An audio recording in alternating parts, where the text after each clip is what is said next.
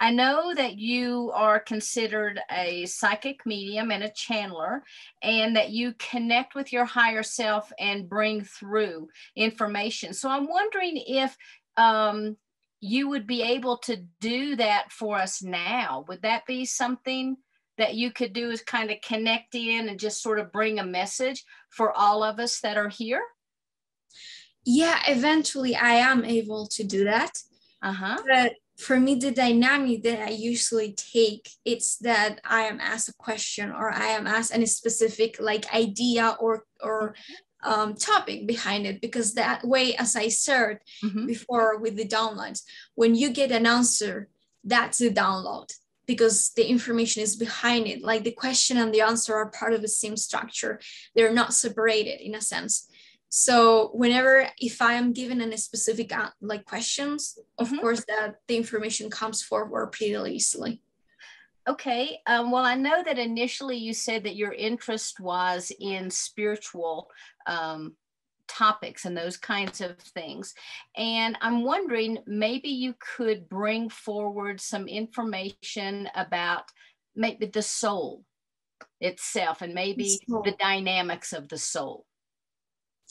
Surely. Well, how my higher mind understands the soul, and she communicates to me about how is the structure. It's a geometrical fractal structure of many different vibrational layers of consciousness, facets of consciousness.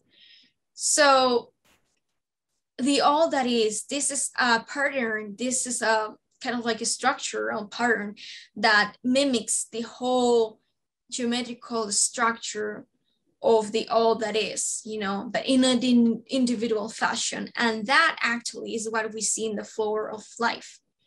When we see a spherical center, of like a sphere in the middle that fractalizes itself and expands itself into a what we call the flower of life, in we see that that potential is held within all spheres of the whole structure, because we have one sphere there as the center point, but just because we have defined it as that, but as the sphere in the center, the sphere that it is like the kind of like base of all of the rest of the spheres.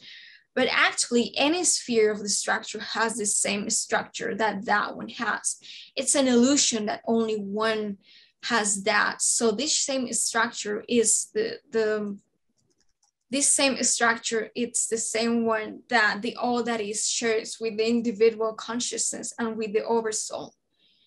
The all that is, it's one same energy, one same consciousness, but expressed in a fractalized, intersected fashion, in which it will be one being all that is, but at the same time everything and nothing at the same time.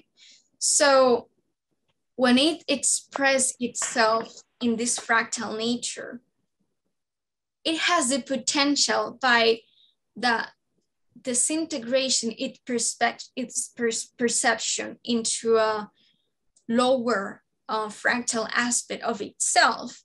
It now has a kind of like different dimensional perspective, like not fully integrated perspective about itself in terms of perception.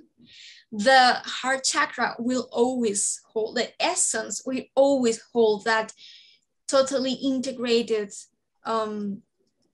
connection with all that is, but the perception in terms of like the mind will actually disintegrate it so that it will have a perspective of something that is different as an illusion. Through the dynamics, through the idea of illusion, of separation, it will have a perception that there is something different, there is something outside, so that that outside, that dynamic of inside and outside, it has a dynamic, dual dynamic in which it reflects and projects, you know. So it will act like a mirror, you know, it will make you seem as that you are separated Only through that illusion of separation and disintegration, you will have the idea that you're something different. You're something separated, and you're like an individual consciousness. But that's just for you to get to express beingness, for the all that is to express beingness. Because when the all that is everything, it's nothing at the same time. Because if you're everything, you're nothing at the same time, because you hold everything. So the only way of experiencing being something, a someone, it's by disintegrating, making this movement through the fractal nature of all that is, making this movement of like experiencing being one that is disintegrated in perception to the other ones, the other infinite ones who are also part of that same collective. And so that way you will, the all that is will experience the kind of like possibility of learning to be a who, an idea, like have a personality, have like beingness, you know, being someone, being something. And that same structure repeat itself with the structure of the soul of one consciousness. It expresses itself in different fractals, in different layers that make it have the potential to reflect back to itself who it really is, what is the principal harmonic of the being, you know. So that's why the soul has, the consciousness has many different densities and layers, because by the reflection and the information, the constant information of all of these layers of consciousness, there is a reflection process in which we get to a point of like getting a sense, an idea of who we are as source energy.